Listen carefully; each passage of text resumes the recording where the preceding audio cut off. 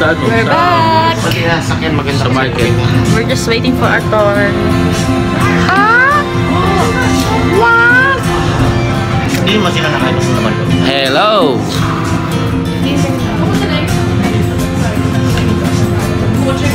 Gusto ko nang pumasok kasi gusto ko nang uminom. Uhaw na ako. Yep. We're going inside. See what the weather is. Ice, baby. Tigadig. I would need Excel. Do you guys have Excel? Parang yung sa'yo maliit. Wait for the people to go off the line. Or we can raise like.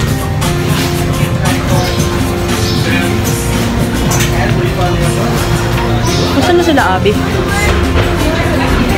Nasa si Abby? Doon, kapang.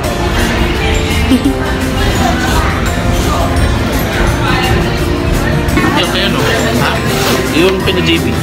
Ay, iwan na muna to. Diyan. Diyan? Okay, siya. Ako na muna.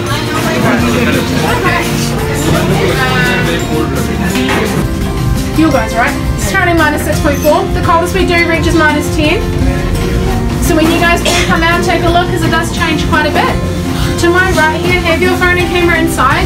Take as many photos as you guys like, and then we'll be inside with our camera so we can take a photo of you also. You guys have one ice glass per session, so please look after it. That means 2 hands at all times. If you do have it in the one hand, it will slide right out. Throughout the bar, we have rubber mats that sit your glass on, because if you do sit it on the ice, it will slide right off. When your session is over and you guys are ready to leave, if you can throw your glass in the ice bin. It's on the right hand side of the bar. It's a cube sculpture, the hole at the top, so you guys smash it and he's walking out the door.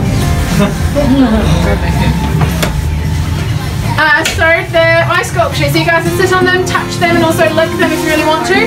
The ones you guys can sit on, they have a woolen blanket. There's a polar bear, a throne, a sofa and a couple of seats inside. If you guys do want another drink, it is $13 for a cocktail, $5 for a mocktail and $7 to $9 for a shot. You're guaranteed up to 30 minutes in the bar. If the next session isn't busy, you can stay longer. If not, we do give you a 5-minute warning near the end.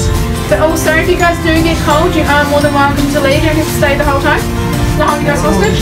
Best way to get out, press in this big green button.